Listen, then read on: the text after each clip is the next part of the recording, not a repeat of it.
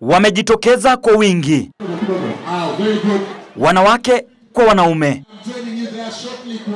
wote wakiwa na lengo la kutoa uhamasisho kuhusu unyanyasaji wa jinsia na ukeketaji wa wanawake. Msafara ulioongozwa na spika wa bunge la Nairobi, Beatrice Elachi, na afisa wa afya katika kaunti ya Nairobi, Hilton Majdivida. So as we celebrate today, I am hoping that we can also look at the victims. I celebrate today victims in Mount Elgon, 13 girls who were raped with their teachers, and now I think they have the babies now.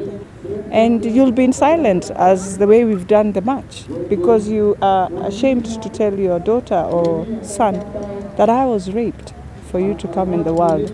Wanawake wengi wamedhulumiwa kama alivyosimulia mmoja wa waathiriwa wa unyanyasaji wa kijinsia. Ni mwathiriwa wa violence, vita ya kimwili na matusi. Na nilipasavia for almost 4 years. Ikafika mahali nikachoka. Ukipigwa na watu wa job na ni anajua kabisa ni watu wa job, anakupiga. Ukisalimia mtu kwa barabara anakupiga.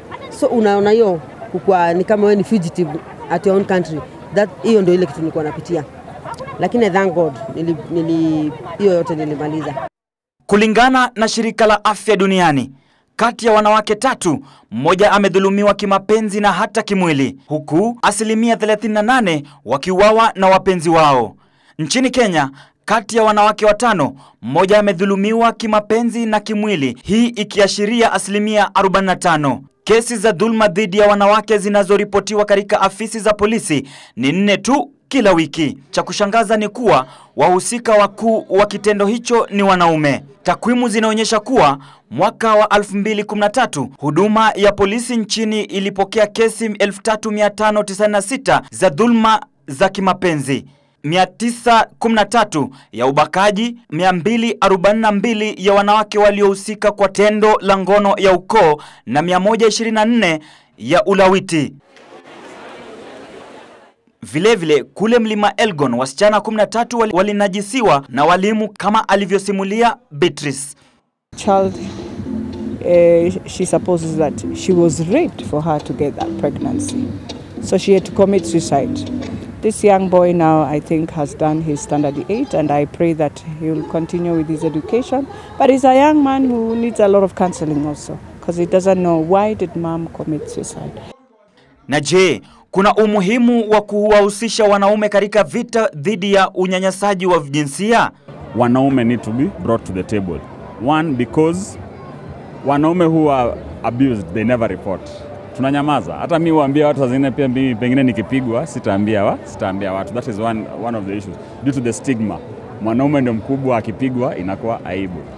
Secondly, men also need to be involved kwa sababu hao ndio pia perpetrators. Our minds need to be changed. Change of mindset ili tuweze kuona what we are doing is wrong and we stop it. Je, sheria za kutosha za kupambana na unyanyasaji wa jinsia zipo? So tuko hapa kupeana legal advice. Anyone who has legal issues, tuwapatie the correct legal procedure to go through kupata justice after getting abused. And for the last 10 years, when Judge Jokindungu, Lady Justice, did the sexual offences bill in Parliament, I think that is when we also started following. I know Millie Odhiambo and team did the Children's Act, and these were some of the agendas we were trying to carry at that time. Mbali na maandamano, wahusika waliweza kupata huduma za bure za kiafya.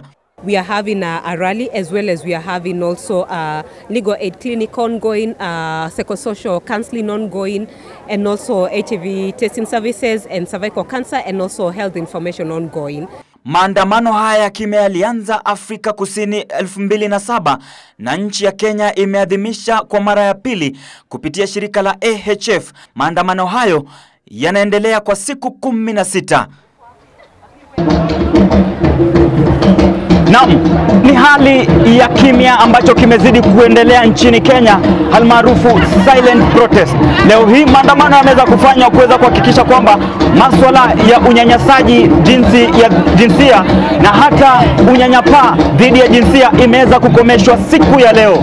Mbali na hao, wengi wanazidi kujitokeza kuhakikisha kwamba unyanyasaji dhidi ya wanawake na hata ukeketaji imeweza kuangaliwa na kuweza kukomeshwa nchini Kenya. Wengi wamezidi kujitokeza na kusema kwamba leo yametosha na kunyamaza tu kwa kuweza kuongea. Nikiripotia Mwanga wa Ebru, mimi ni Ode Francis.